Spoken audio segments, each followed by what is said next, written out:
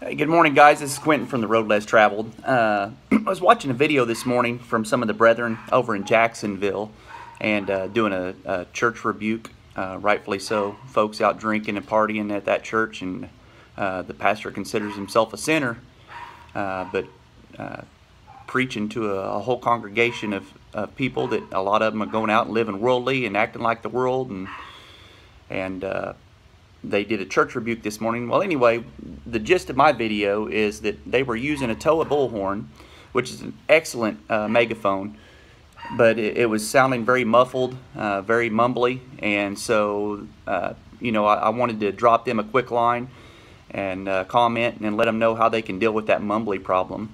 And I found it in the past from experience how this works and clarifies the sound of these TOA bullhorns, and I put it into to exercise myself, and the way we do it, folks, is these things start mumbling. It's one of two things. It's either your battery cells are getting too low in power and they start sounding very mumbled, and it's very hard to tell what the speaker's saying over the megaphone. So either the battery cells are too low, or you're standing with your mouth too close to the microphone and you're just basically eating the mic. More than likely, it's usually the first one. It's usually the battery cells. So these things are ran on D-cell batteries, and of course D-cell batteries are very expensive for the number that they need. I think they need like 12. I've never actually put D-cell batteries in it. I know a brother that I preached with a lot in Nashville who had D-cell batteries in his megaphone, and they're very heavy, the weight of them when you're carrying that bullhorn, and then when they start getting low they get mumbled. So the answer we found, folks, was to use a power bank. These are rechargeable power banks. They're actually made by a company called Talentcell, all one word. You can find them on Amazon, and these things are about 4.5 inches long, 2.5 inches wide, or actually about 4 inches long, 2.5 inches wide, and about almost an inch thick.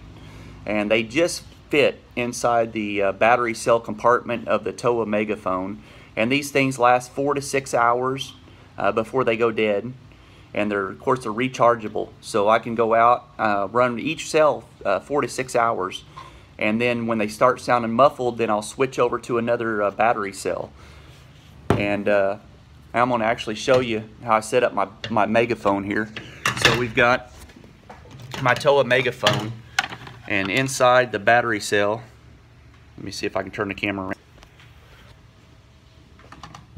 Inside the battery compartment, you see we've got these two on the outside, and then I just slide another one on the inside. They fit really tight. You actually have to kind of force them in, but they work great, folks. So they sit down on top of the springs, and they're just in the compartment just to hang out. And you run this external cord from your power cell, and it goes to the outside of the bullhorn where you've got an external power hookup on the outside of the megaphone.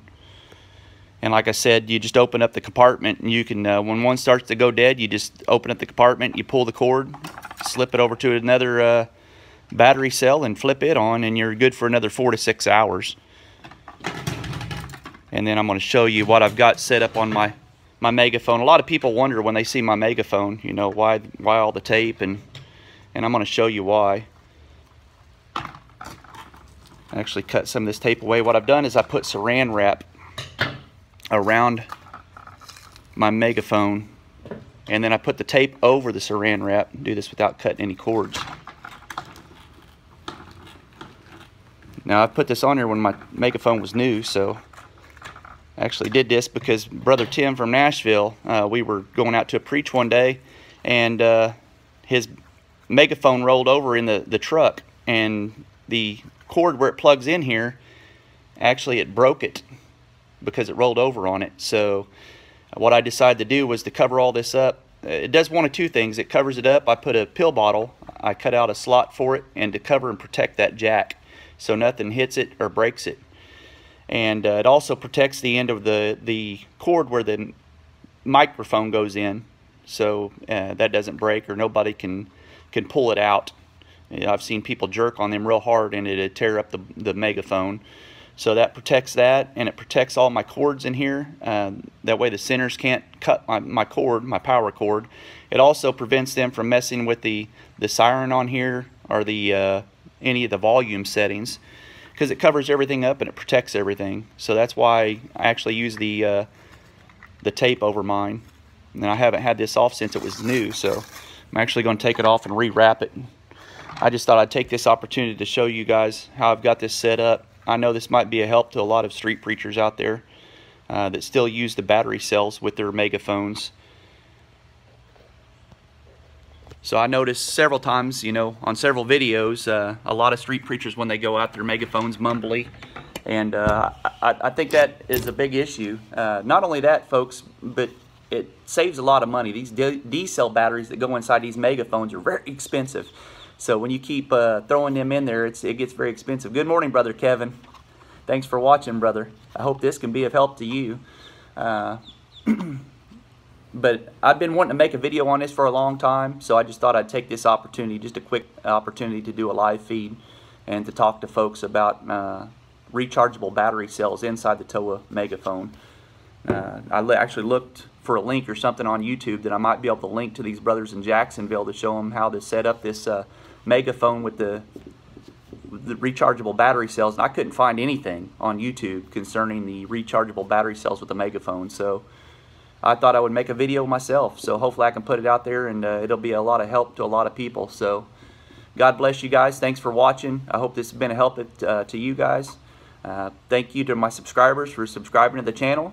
And we did have a good preach last night in Ybor City, and I've got a lot of footage taken from that. We've had a couple of folks that are new faces to me, new faces to this channel, I guess.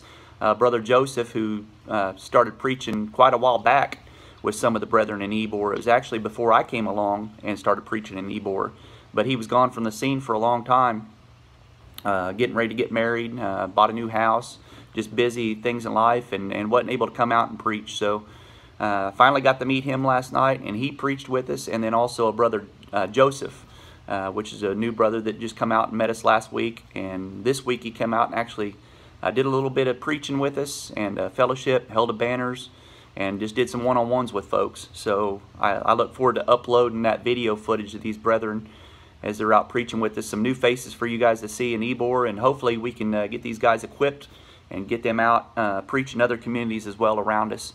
So God bless you guys. Thanks for watching. I hope to have some good videos coming up on the channel, and you know, tell your friends about it. Tell your lost loved ones about it. Have them check out the channel. And God bless you guys. We love you. Thanks for your loyalty.